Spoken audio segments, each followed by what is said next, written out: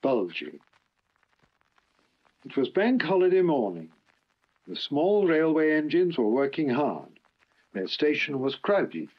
No sooner had one train started than another was filled, waiting to go.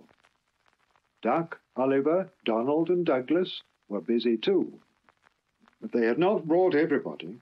The yard was full of parked cars and coaches. Duck was waiting for his next turn.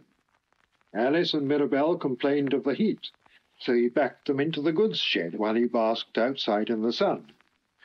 Near him stood a huge red bus. He'd never seen it before. The bus watched the passengers heavily milling round the small railway. Stupid nonsense, he grumbled. Wouldn't have brought 'em if I'd known. I'd have had a breakdown or something. I'm glad you didn't, smiled Duck. You'd have spoilt their fun. Look how they're enjoying themselves. Pah, snorted the bus. Enjoyment's all you engines live for, taking the petrol from the tanks of us workers. Come the revolution, he went on fiercely. Railways will be ripped up. Cars and coaches will trample their remains. Free the roads, he growled. Free the roads from railway tyranny. At the passing station, Duck told Oliver about the bus. I call him Bulgy, he chuckled. He's painted bright red and shouts, "Down with railway." But next time they met, Oliver didn't laugh. Bulgy's friend has come. He's red and rude too. He's taking Bulgy's passengers home, so as to leave him free to steal ours. But he can't, objected Duck. Ours want to go to the big station. Bulgy bets he can get there before us. Rubbish. It's much further by road. Oliver looked anxious. Yes, but Bulgy says he knows a shortcut. That evening, Donald, Oliver, and Duck were preparing for the homeward rush.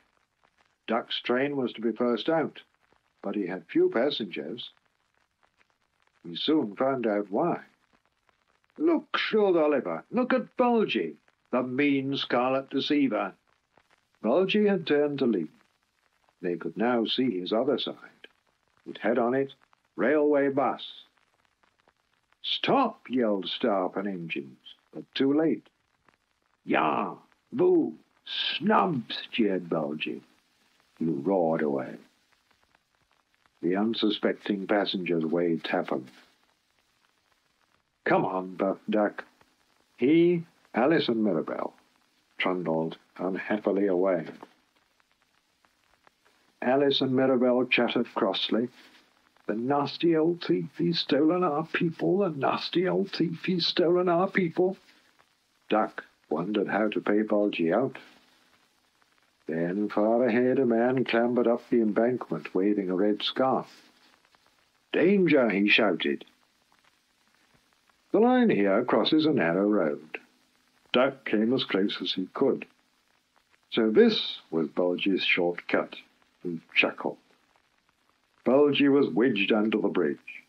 Drivers of cars, trapped in front and behind, were telling him what they thought. Angry passengers, cornering the conductor, demanded their money back. From time to time, loosened bricks fell on Bulgy, making him yelp. Bulgy's passengers swarmed round Duck. He tricked us, they complained.